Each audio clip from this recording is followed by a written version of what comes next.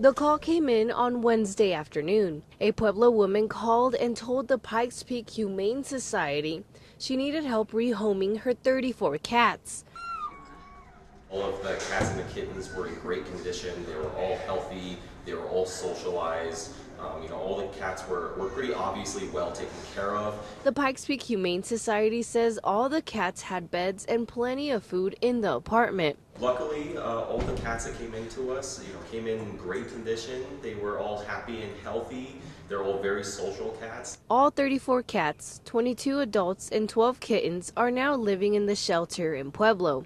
They were saying hi to everybody when they came in, and that's why they got put up for adoption so quickly. Colorado law bars apartment renters from housing more than 2 cats or dogs. But Cody Costra with the Pikes Peak Humane Society says this type of case is not unusual. In this case, because the owner came to them and cared for the animals, the Humane Society plans to help the cats get a new home. We are always an option for our community, here in Colorado Springs and in Pueblo. So if you do have too many pets that you can't care for, or just any pets that you can't care for, we're always here as a resource for our community. Reporting in Pueblo, Andrea Herrera, KRDO, News Channel 13.